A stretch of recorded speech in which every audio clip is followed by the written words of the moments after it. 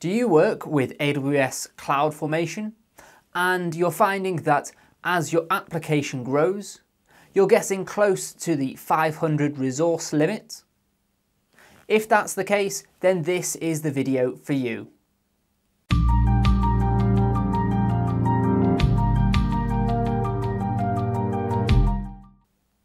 Hi guys, my name is Sam with Complete Coding, where our aim is to make you into the best developer that you can be. In this video, we'll be looking at how we can reduce the number of resources in our main AWS CloudFormation stack by using nested stacks and a nice little plugin which can help make this easier.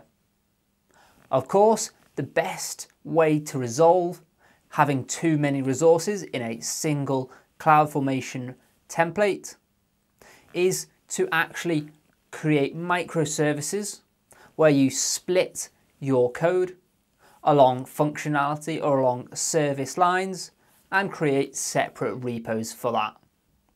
But if that isn't an option for you, then this video and this serverless plugin will help alleviate your problems. When you're building a project using serverless, you often find that over time, as you add more features and more endpoints and more lambdas, that your number of resources actually creeps up quite a lot. As you can see here, I've taken one of my existing projects, added a couple more endpoints and lambdas, and we're up to 334 resources. This is quite a lot, as this is all put into a single CloudFormation template. Luckily for us, there is a recent update which changed the limit on resources on a CloudFormation template from 200 all the way up to 500 resources, which gives us a lot more room to add things to our serverless projects without having to worry about the resource limit.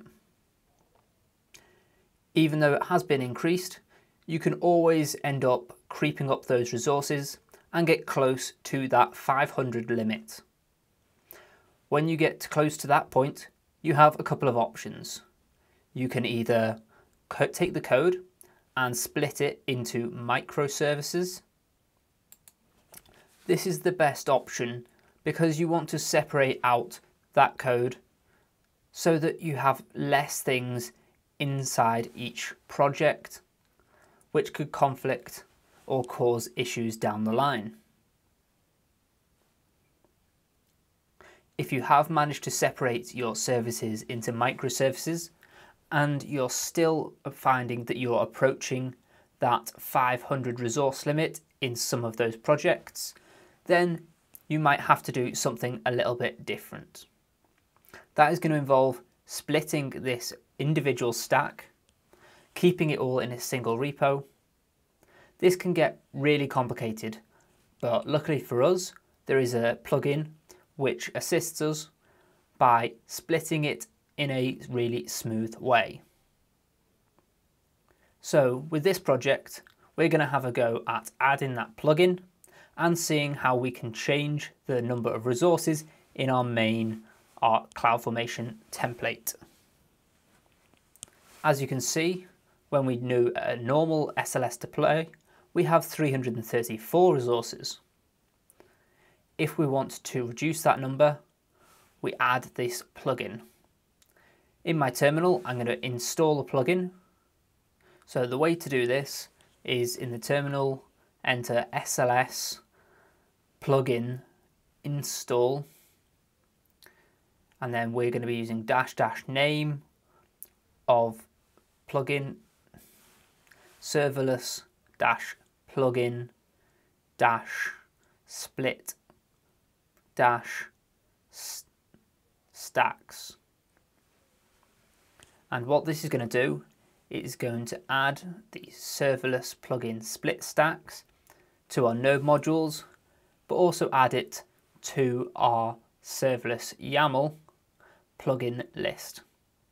So down here, we can see here that we have a plugin added to our list. This is automatically done with the serverless plugin install, which is a nice little command.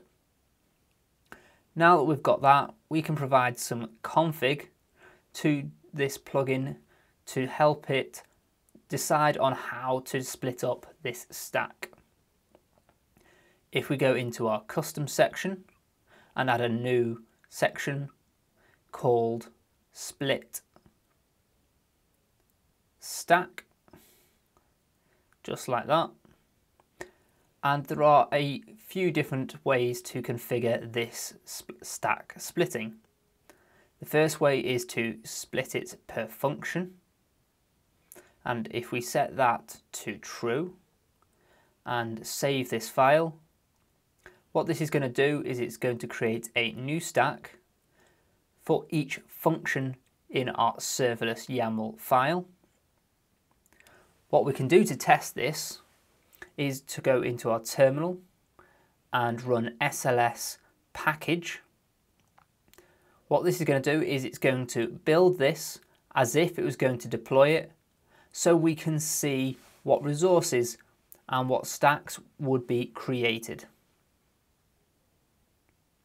This takes a little bit of time, so I'll get back to you when that is done.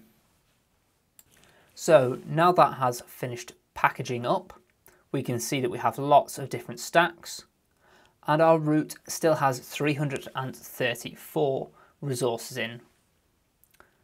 The way this has worked hasn't reduced the number of resources in our root stack, and in this case isn't the best use case. If you had fewer functions but with lots of endpoints per function, then this method could be slightly more effective, but in general isn't always the best solution for reducing the total number of resources in your main stack. So our next option is inside our config, change the per function to false, and this time we're going to be using per type. Set that to true. We can now go back into our terminal and run SLS package one more time. And when this is done, we'll be able to see how this set of configuration would be packaged up. So now we've completed that, we can see that we have 294 resources in our root stack and 2 stacks. That is actually a significant saving of around 40 resources in our root stack, and our second stack has 41 resources in that stack. That is pretty good, as we've reduced our main stacks. This is good, but we have a third type of stacking config. So change our per type to false, and in here we can go with per group function and set that to true. Make sure that that is a capital G in there. And when we use this method of splitting the stacks, we need to set the number of nested stacks. And we do that by setting the nested stack count. So this nested stack count is the total number of nested stacks in our system. And what's going to happen with this is going to take each of those per function results and group them so that they end up in a total number of stacks, as we've noted down here. If we go with 5 and save this, we can go into our terminal and run SLS package one more time and see what this ends up producing in terms of our stacks.